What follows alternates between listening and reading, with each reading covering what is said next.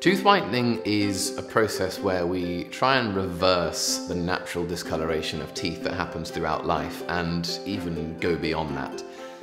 Every tooth has a natural colour. That colour is decided when the tooth comes into the mouth, and over time that tooth will steadily get darker.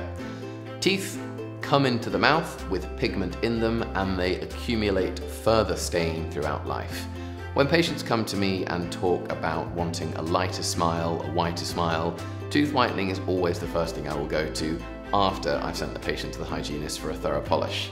Tooth whitening allows us to naturally, gently whiten patients' teeth over about 3 weeks, giving patients an average of a 6-shade increase in colour of the teeth.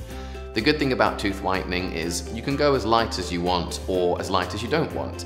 There's no sort of limit beyond how light teeth can go, and if you're willing to whiten for 6 or 7 or even 8 weeks, you can achieve pretty much the lightest shades possible. So I get lots of patients in. We always do a standard package of doing the initial 3 weeks of tooth whitening.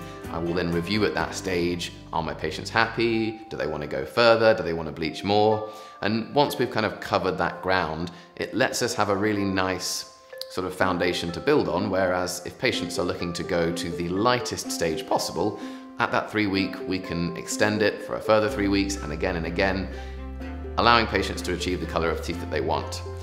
One of the important things I always tell my patients about tooth whitening is your teeth will naturally discolour throughout life. That doesn't stop after you have tooth whitened. So one of the things we talk about to patients is that whitening is not a one-off procedure.